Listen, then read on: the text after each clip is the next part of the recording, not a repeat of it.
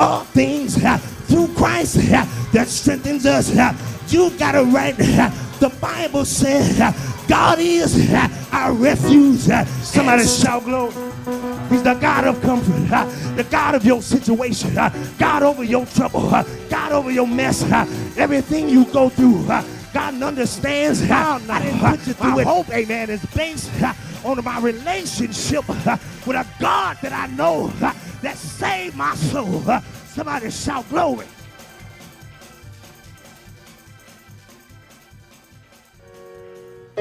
Hallelujah. Let's give the Lord a hand praise for that Holy Ghost power.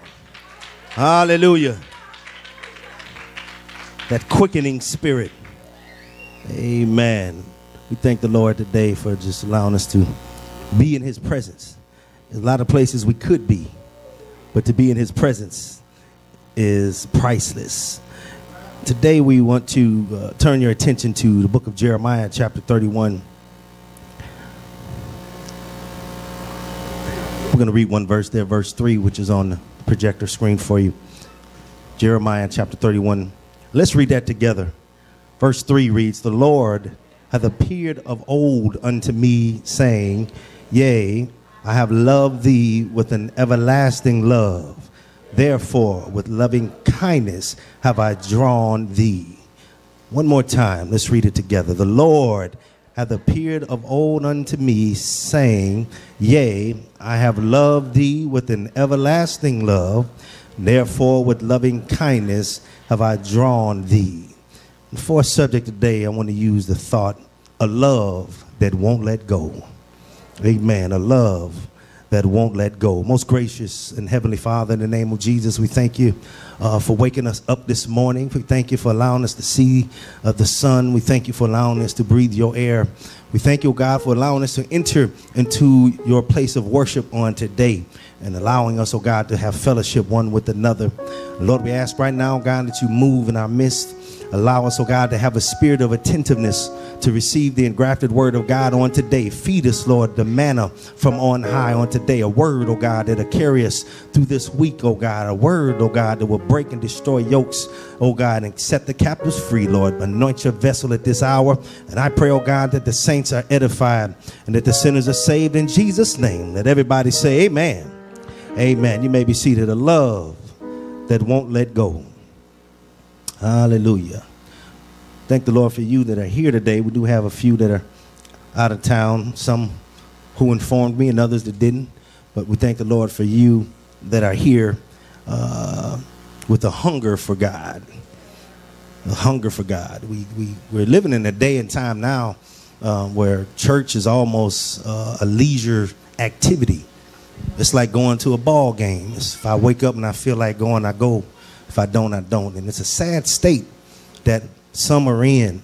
But we're living in a day and age where right now you really can't afford not to go to church. Can't afford not to have, be working on your relationship with God. Because he's going to come like a thief in the night. He's going to come when you least expect it. He's going to come back and snatch us up out of here. And so we got to be ready. And that means we need to be doing his business in the church. He left the church here. You know the church isn't man's doing. Jesus told Peter, he said, upon this rock I'm going to build my church. That's what Jesus told Peter. He says, and the gates of hell shall not prevail against it. So it's his doing, it's his building, it's his ministry, and we just allow us to be a part of it. And so we have to be thankful and grateful for him allowing us to be a part of his church, his one church. But we thank the Lord today for the message here that's the Lord has dropped in my spirit, a love that won't let go. From the very first page through the last, the Bible seems to demonstrate one relentless passion. And that is that the Father's passion to see those whom he has created to walk in intimacy with him. You can really see that from Genesis to Revelation. There's a common theme throughout the Bible that God has a passion to see those whom he has created to walk intimacy or have an intimate relationship with him. Jeremiah chapter 31, the Lord speaks to the people of Israel and he's saying, I have loved you with an everlasting love. And I have drawn you, he says, in loving kindness. And so he's shown us love. Anybody in here, do you think you can dispute that? That God, you can't dispute that God hasn't shown you love. You're here today because of the love of God. You woke up this morning because of the love of God. You move. You have the activity of your limbs. You're able to see and do things because of the love of God. Not of your own self. Nothing you've done enables you to do what you do, but it's all because of the love of God. And this verse is so beautiful, not only because it reveals the depth of God's love toward us, but also because it demonstrates God's passion to draw us into his passion. Draw us into his presence.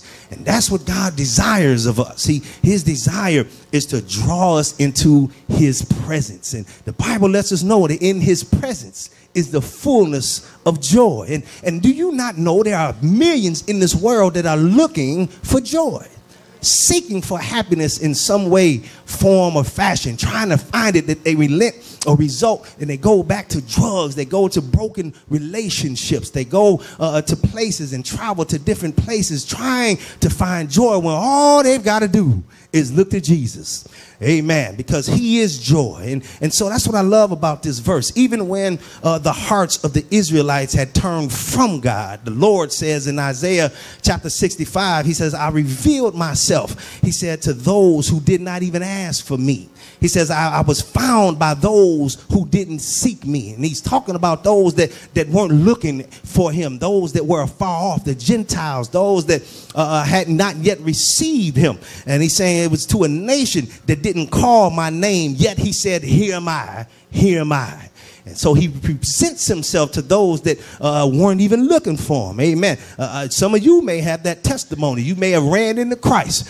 Amen. When you weren't looking for him. Some of you found him, amen, in a way that you hadn't planned. You had a Damascus Road experience. You may have been on your way to do one thing, but you met Jesus along the way. Amen. And you had an enlightening experience which altered your destiny. And so the Lord's unyielding pursuit to draw his people into an intimate, loving relationship is as true today as it has ever been before. He's still doing this. He's still drawing us. You see, it is and has always been God's desire that you and I walk in the garden of intimacy with him, just as he did with Adam and Eve. That's what God did. The Bible says he came, his presence came down, and he walked with Adam in the cool of the day, met with him there. He communed with Adam there. He loved on Adam in the garden. And I believe God still wants to walk with us today, amen, in an intimate way in the garden of life. He wants to walk with us, amen, on our jobs, walk with us at school, walk with us in our homes. He wants to walk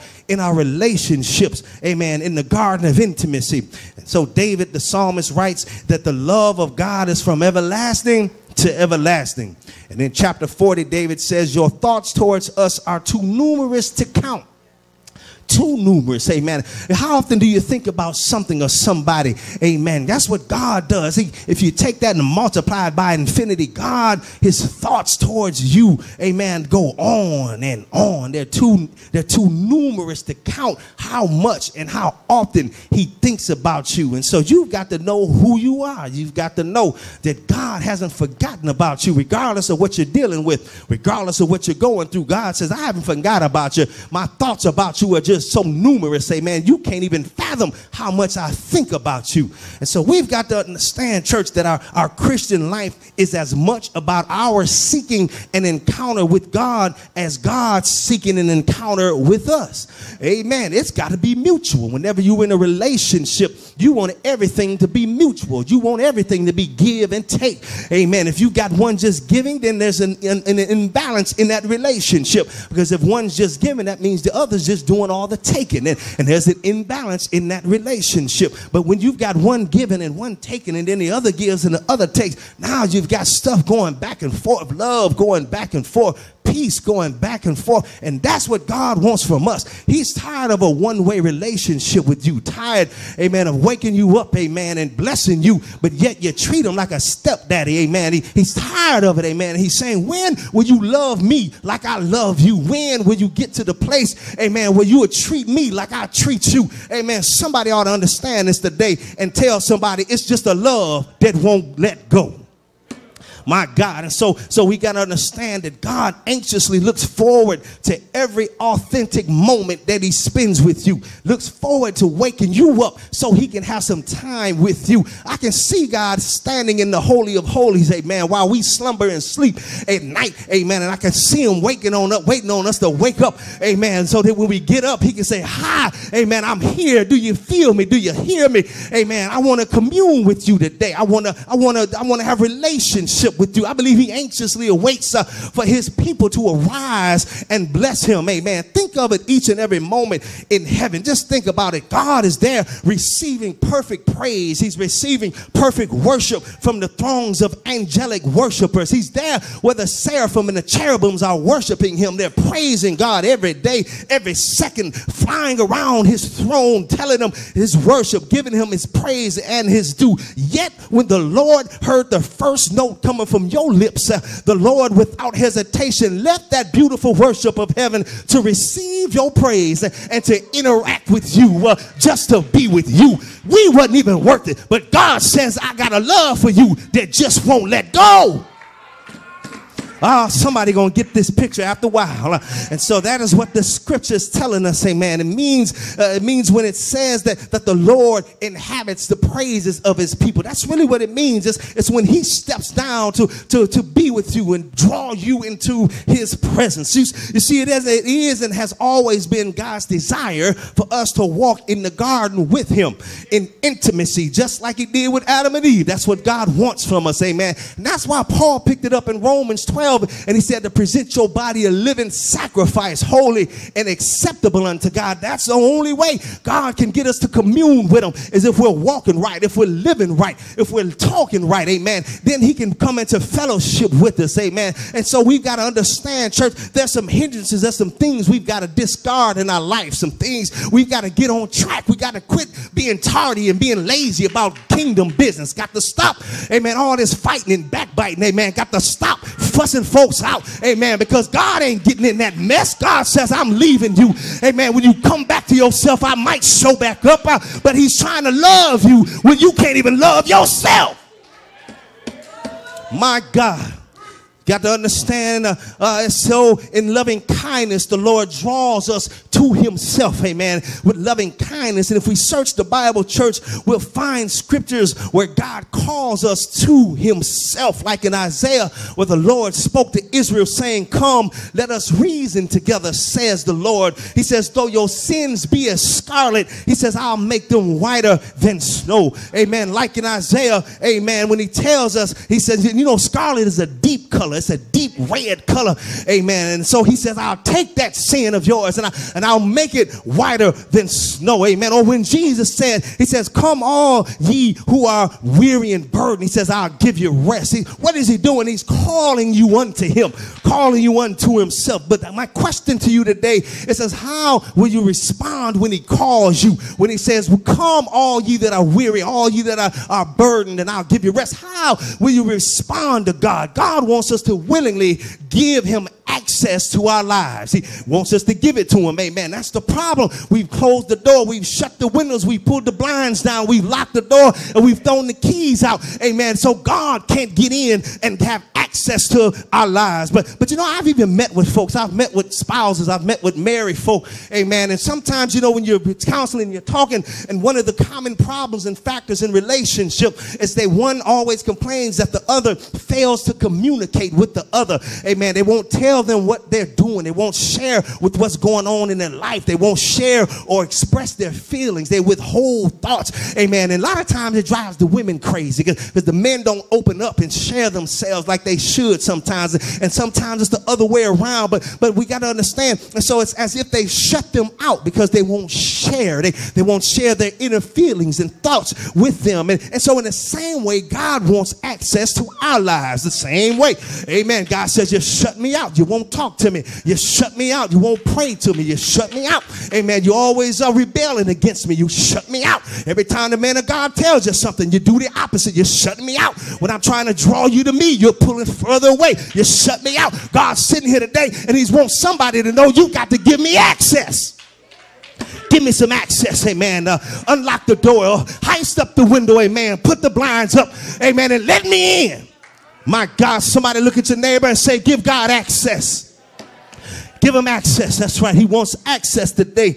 Wants us to interact with him. He wants us to interact with him through our lifestyle, through our prayer, through our worship. Wants us to access, give him access to interact through our worship. But we must posture. We got to learn, church. We got to posture ourselves to receive the love, amen, and acceptance that God so passionately desires to lavish on us. We got to posture ourselves. You know, when I was at my uncles used to always tell me, they said, son, they said, nephew, when you walk with your back straight, amen. Walk with your head up. And they said, don't walk with your head down and look people in the eye when you talk to them. What were they doing? They were trying to teach me how to posture myself as a man. And so that's what we've got to learn with God. Some of us have postured ourselves in a way that we reject God, that we push God out. We've postured ourselves in a way that it's impossible for God to get access to my spirit. We've postured ourselves. We've got to learn to stand up, amen, and posture ourselves with our knees on the floor. We've got to learn to change our posture and put our hands up and say, Lord, I surrender all. Hallelujah. We've got to do it, church, because God has a love for you that won't go away. Amen. We got to posture ourselves. We've got to reposition ourselves. Amen. And so what happens here is that God, he calls us to abide in him, calls us, amen, to dwell with him. But the caveat to this is that he won't force you to do it. He won't force you to reposture yourself. He won't force you to reposition your life. He won't force you to praise him, won't force you, amen, to worship him. He created you with a free will. Won't force you to be on time for church. He won't force you, amen, to forgive somebody. Won't force you to keep your mouth shut when you want to say something wrong. He won't force you, amen, because God says you're going to have to pay for everything you did. My God, he's able, amen, to keep us if we allow him to. So God longs for us to abide in his presence, not just so we can enjoy him, but so he can enjoy us. See, we get the thing flipped all the time. Of course, we want to enjoy God, but God wants to enjoy you. Our highest calling, church, I believe, one of our highest callings is to intimacy with Jesus Christ. I don't think there's more of a higher calling in this earth that we can have than an intimacy with Jesus Christ, where I'm loving on him and he's loving on me, where I'm blessing him and he's blessing me, where I can share my thoughts with him and he can share his thoughts with me. It's one of the highest callings, church, is to have this intimacy with Jesus, both now in this life and in eternity to come. But to enter into this church, we got to make time for him. We got to make time. We got to let him know we love him. We got to let him know he's tired of just saying, because that's the excuse of the day.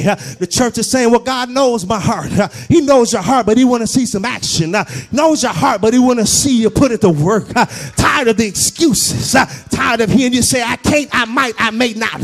Tired of everything we put up the wall of excuses. It's got to come down. Your Jericho wall has got to fall down so God can get access into your life. Somebody shout glory. My God, we got to understand, church, you just have to remember that God's acceptance and love for you is not based on what you do. God's love for you and his acceptance is not based on what you do. Rather, we are received by God on the merits of Jesus Christ. And that's the good thing about it, because if it was all left up to me, I'd be messed up. I needed Jesus to intervene for me so that I can have relationship with God. My God, you see, everything we need to come to God is provided provided through Jesus Christ. And not only has Jesus given us access to God, but he has given us the Holy Ghost by which we can cry, Abba, Father, my daddy, I love you. And that's what he wants to hear from us today. Wants to hear for the rest of your life, my daddy, I love you. And so, church, we can't experience a healthy, intimate relationship with God without proper understanding of how God views us. You've got to know a little about yourself and where you stand here in this position in order to know about God's love. And so the question is this: when God looks at you, what is it that you think he sees? When God looks at you, what is it you think he sees? He's reading you every day. He's reading you every second that you take a breath. God is breathing and he's looking at you and he's viewing you. What does God see? What does he think? The sin you might have committed yesterday or the dirt you might be in now, I don't know. By the baggage you might be carrying today, the secrets that you may be keeping, I really don't think that God sees those things, but he looks at you through Jesus Christ. Hallelujah. The Bible says, for there is one God and one mediator between God and man, the man Christ Jesus. So when we came unto repentance because of all the sin we had in our life, all the dirt and the baggage that we had, when I repented of that stuff, God says, well, I can see you, but I've got to look at you through Jesus, because he shed the blood that enables me to receive you as my son and my daughter. You ought to thank God today for what Jesus did on the cross.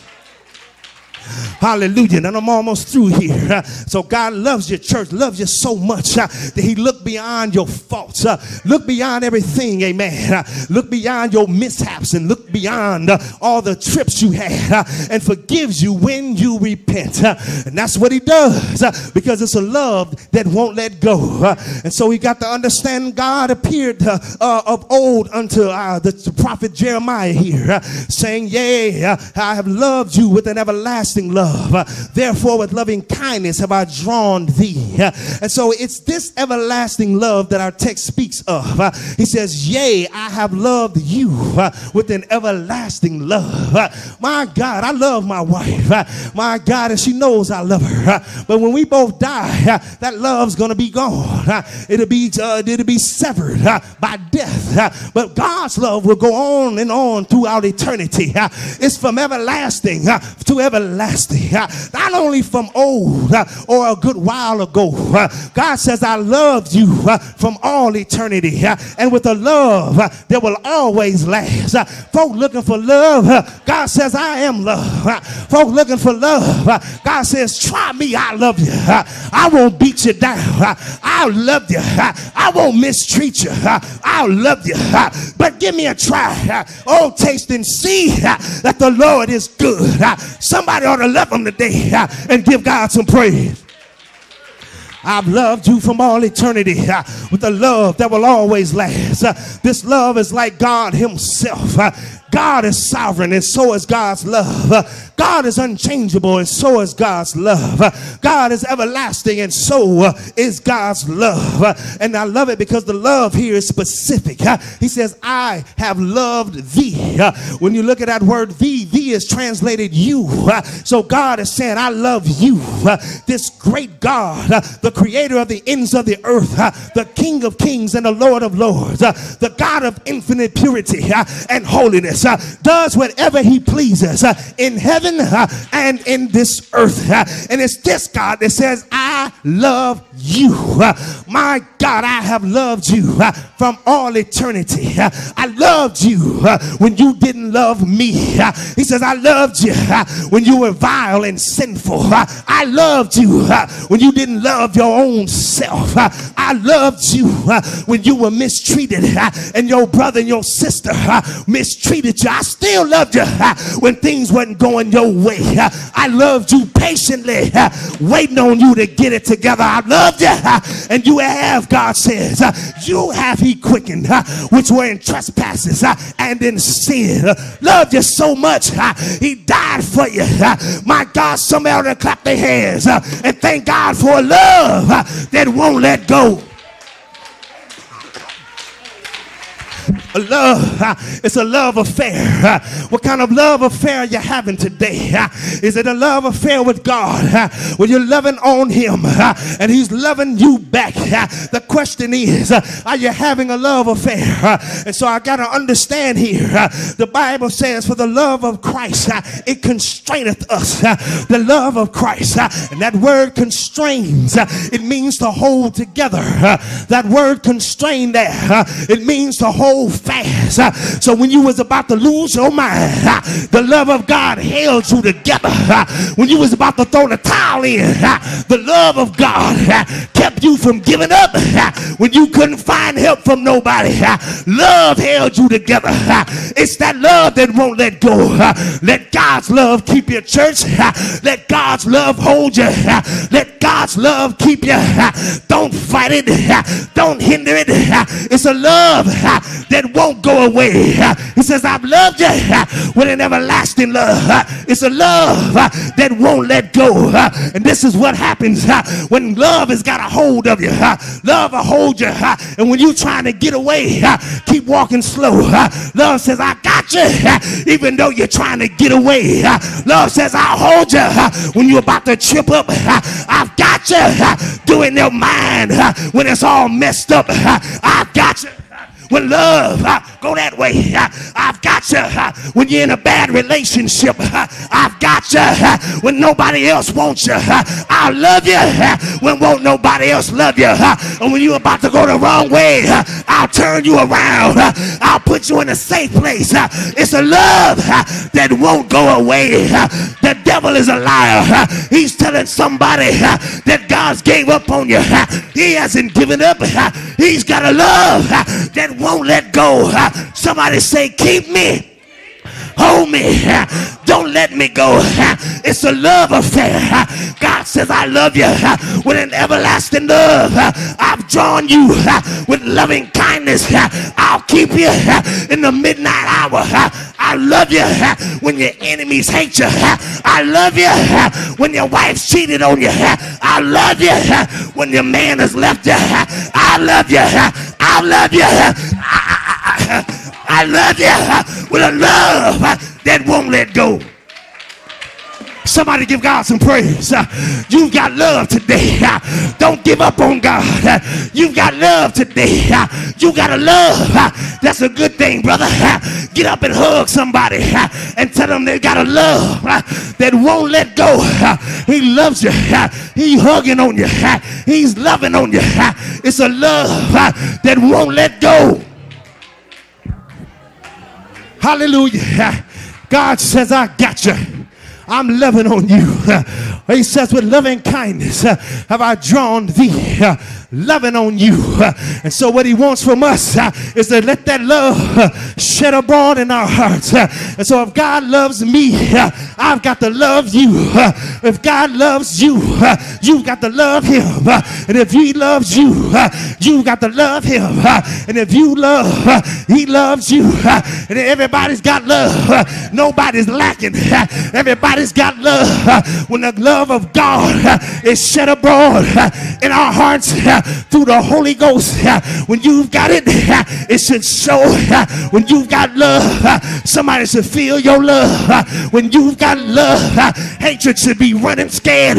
When you've got love, bitterness should sit down.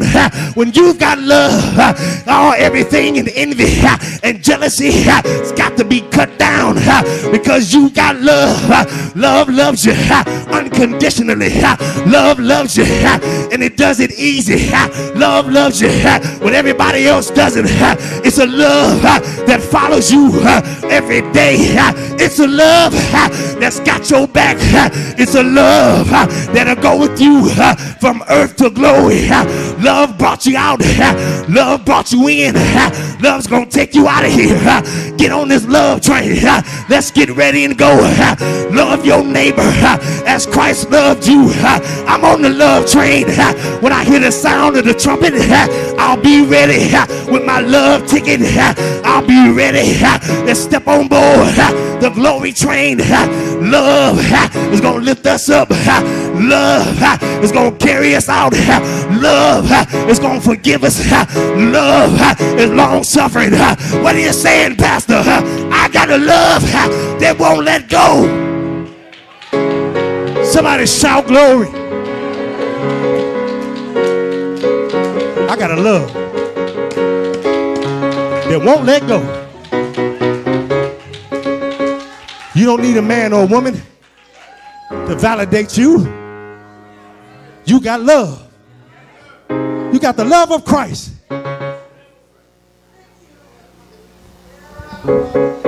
Don't need nothing else but God's love.